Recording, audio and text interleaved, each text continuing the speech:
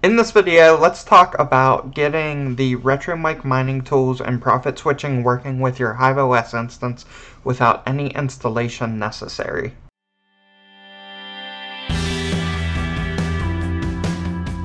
Over the past week or so, I've been fielding a lot of questions and helping out a lot of people in the community getting the mining tools up and running. And one of the things I noticed is there's a lot of people running hosted instances where they don't even have access to the rigs per se. And so one of the big drawbacks with the web UI is you need to be on the same network as the as the rigs in order to access the web UI. This is something I really didn't take into account for when I built it out. And so it was kind of built with the assumption that from a perspective of a home miner, you know, you're on the same network, things like that. But I realized with electrical prices, hosting is really popular right now.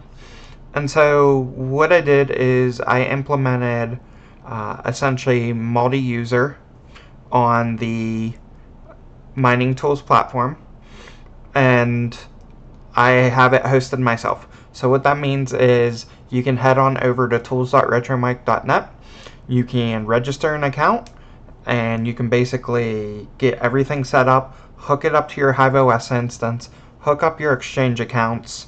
It'll profit switch, it'll auto exchange, you'll be able to view logs. Everything's only pertinent to your account. Nobody else can, view your API keys or anything like that. And it's an easy way to get up and running. Now, full disclaimer, I recommend running this yourself. However, if you can't or if you don't want to, then this is certainly an option. A couple caveats here. It doesn't work with the Gold Shell ASICs. So when we hop over to the website, what you're going to see is you don't see a Gold Shell ASIC.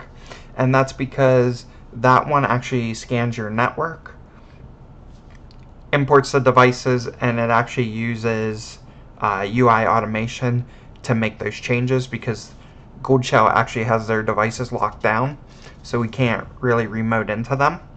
So unfortunately, you're not going to be able to use this for Gold Shell. However, if you do the regular installation, which I covered in my previous videos, you will be able to do those. You just won't be able to do them using my hosted platform. The other thing is the dev fee, the donation, is locked in at 5%. So just bear that in mind whenever you set up your rigs. You won't be able to set the donation, and you won't be able to change it. It is locked in at a locked-in rate of 5%.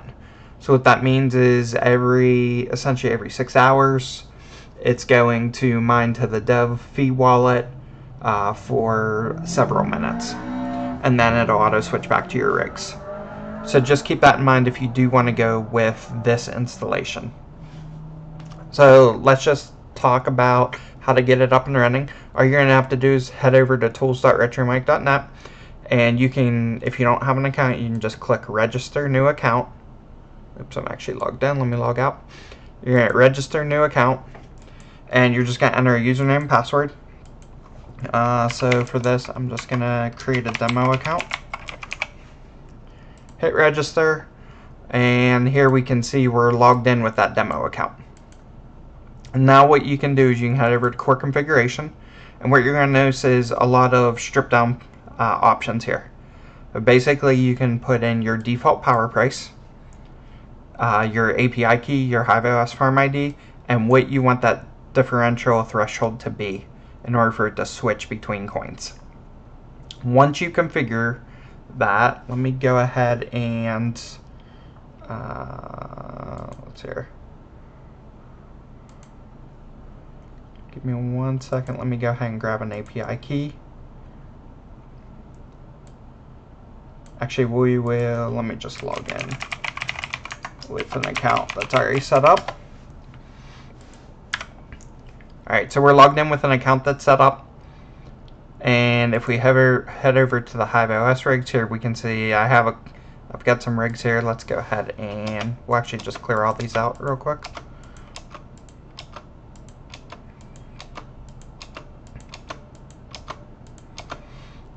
head over to core configuration. We've got our default power price. We've got our API information. We'll head over to the Hive OS rigs. We can hit import. So we'll go out to our Hive OS account, and it's going to import all of our rigs. And then we can come in here, and if I take, let's just take Tower 1 as an example. If I hit edit, plug in a what to mine. Let's see here. New tab. Grab this URL. Plug in a what to mine URL. Hit update. And then we can import the coins. Just give it a minute. It'll be a little slower on the instance than when you're running locally. And then here we can see it already brought in all the profit amounts based on my rig definition on the what to mine link. And then I can come in and I can set my flight sheets. And all the flight sheet information is going to be pulling in real time from your Hive OS instance. So you're only going to see your own flight sheets. It's going to be just like you running on a local instance. Except this will be accessible anywhere over the internet. So if I wanted to turn that one on, I could tick that, turn that one on, and then it will begin profit switching. Where's Zeno? Oops, I actually think I put that on the wrong one. I did. I put that on the nice hash one by mistake. But we would just come in and select Zeno, update. Okay. And then it would start profit switching those. Just like the normal setup. Same thing with the exchanges. You can head over to the auto exchange section. You can add whatever exchanges you need. Plug in your coins, any exclusions, the trading pair, your API information. And for KuCoin, if you want to auto move to the trading account, just make sure they're enabled. Now, the one thing you'll notice is you can't control the schedule. Schedules are ran every 15 minutes for both profit switching and auto exchanging. So just bear that in mind. It will run every 15 minutes. So the only thing you can really leverage here is you can leverage this threshold. So if you don't want it to profit switch quite as much, you could probably bump this up to like a 20% threshold. That way it's not constantly changing. But once you get that all set up, and you can set up mining groups. Again, mining groups will be just for your account. Everything you see in here is just for your account. And then if you head over to the dashboard, you're going to see entries that apply to your account anytime it profit switches or auto exchanges. If you clear the filter, you'll see the system information that pertains to your account as well. So, really simple way to get up and running. This is really useful if you just want to try it out before you install it, or if you can't install it because you have hosted rigs that you can't deploy this onto and access the web UI without doing like something like port forwarding. It grants you that flexibility. It also grants you some flexibility excuse me, some flexibility around just trying it out. And also, if you just kind of want to set up an account, have your rigs in here, technically you can leave all these turned off, and you could just periodically come in here and just look at the profitability. Alright, this is real-time profitability on these. So that's another thing you could leverage as well, especially if you are on Zergpool.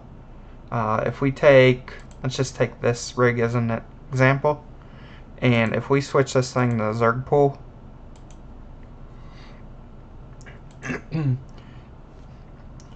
we could plug in some of the Zergpool ones, like ET hash. I could plug in, my hash rate. If I knew I had, let's say, 550 mega hashes at 1200 watts, I can hit update here, and I can see, okay, real-time profitability on ET hash at those rates is still negative $1.37. So you can kind of use this also as a replacement for what to mine if you want, or just a substitute for it. So there's a lot of things that you can use this platform for if you wish. But that's really it. Right now, if you need password reset or anything, jump in the Discord. We'll verify your information, and then you can do password resets that way. Right now, there's no automated system for doing like email password resets or two-factor auth. So just keep that in mind when you're setting this up. This was kind of a real quick setup to get it up and running for people who don't have the capability to run the installation themselves and just want to see a hosted environment where they can plug it in, maybe do some basic profit switching, just test it out, and that's pretty much it.